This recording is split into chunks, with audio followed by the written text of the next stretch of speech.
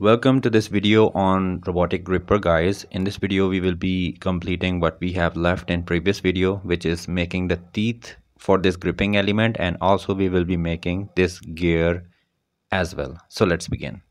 Here is the gripping element, guys. If you have missed the previous video, I will provide the link in the description so that you can make it. Now you can click on this face, the external face. Make sure that you do not click on the internal face, okay? And then select here a center line. Make sure that you have selected only the center line, okay? And create a center line like this. This is a horizontal straight center line, as you can see. Now select a line, and from this point to here in space, make a line, and then make another inclined line. Now select center line again, and this time intentionally I'm making this inclined line, but we need this horizontal line, so make relation horizontal. Now select smart dimensioning tool, and here specify the length of this center line as 1.6 millimeter. The angle between these two lines is 135 degree, and similarly the angle between these two inclined lines is 90 degree. So after specifying these, make sure that you have specified in this length as 2.83 millimeters. Okay, and now we want this same thing again, so I will mirror it. For that I am making this center line here, and make sure that you have make this vertical line. For that I am assigning this vertical relation. Now select mirror entities. In the entities to mirror window, I'm selecting these two lines and mirror about this center line so that it can be mirrored, and we do not have to make these same thing again. Now again we are going to do the same thing. We will be mirroring these two lines again. For that I'm making a straight center line here. Make sure that you have assigned a vertical relation as well, and in a similar fashion I'm mirroring these two lines here, as you can see in the yellow colored. Now they have turned into the dot color. Okay, and now simply select extrude cut, and here you need to specify through all, and then check this box from here. Okay, since I want to make some changes, for that select this area and click on this edit sketch. When you select it, you are back into the sketch again, and now select this line, and from this point on line to this point here, make a line, press escape button. Now select smart dimensioning tool. From this line to this line here, specify the distance. I'm specifying as 0.2 millimeters. Now we need to trim some entities. For that select here trim entities, and very carefully trim this line, this line. Make sure that you have selected power trim. Okay, so you need to trim these lines very carefully, and after trimming these lines, check this box from here and simply exit the sketch. And now as you can see, this cut has been updated. Now they have better profile. Okay, now select this outer surface, not the inner surface. Okay, outer surface, and then click on sketch. We are making the teeth here as well for the gripping purpose.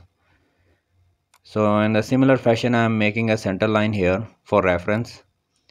Make sure that this line is perfectly horizontal, and specify the distance between these two lines as 0.2 millimeters, as we have specified priorly as well. Make sure that this is horizontal, so assign a horizontal relation. Now click on this line, and here make this inclined line up to the center line that we have just created, and another inclined line, and the angle between these two lines are 45 degree, and the angle between these two inclined lines are definitely 90 degree. This is the same thing that we have created priorly.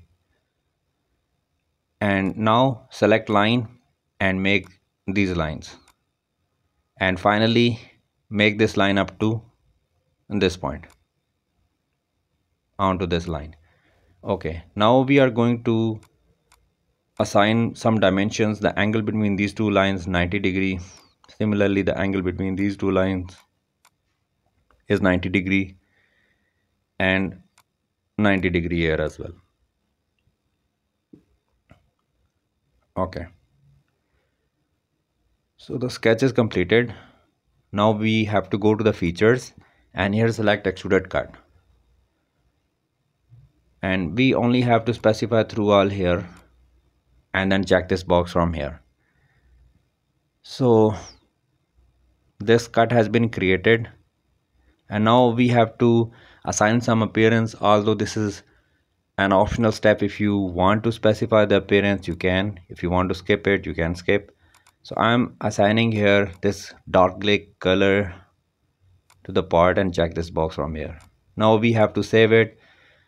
Make sure that you have save it and give it a name of gripper, and then cross this. Now it's time to make this gear. This time I'm opening assembly file, so click on assembly rather than part, and then click OK. The assembly file will get open, and this window will automatically get appeared. We only have to cross this and cross this option as well. Simply change the background to plain white, and make sure that you have selected mmgs as units, which are millimeters. Drop down this menu and click on adds in, and make sure that you have enabled the SolidWorks toolbox. So you have to check these two boxes, SolidWorks toolbox library, and click on OK. So when you click on this option, here we have the toolbox. So you have to expand it. Click on yes and yes again. So here we have multiple options. As you can see it from here, we have to go into ANSI metric. So double click on it. Here we have option for the power transmission. Double click on it. Here we have option for the gears. Double tap on it. And from here we need spur gear. So just drag it here in this window. As soon as you drag here, it will take some time, and this pop-up window will automatically get appear. We have to specify the module, which is 1.75 in this case. So make sure that you have specified 1.75 as module. The size of this gear will automatically get adjusted. So number of teeth is 20. Make sure that you have assigned it. Pressure angle I have leave it to 20, and here specify the face width as 7 millimeter, and the nominal shaft diameter, which is 5 millimeter in our case.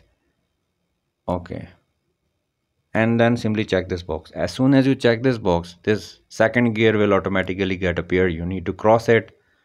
Now the gear is ready, and now we have to save it, but we have to save this as part file. So click on rebuild, and here just type the name, which is gear, or you can type any other name, and here drop down this menu, and we need to save this file as a part file rather than assembly. So make sure to save this as part file and click on save. So that's all for this video guys. See you in the next video.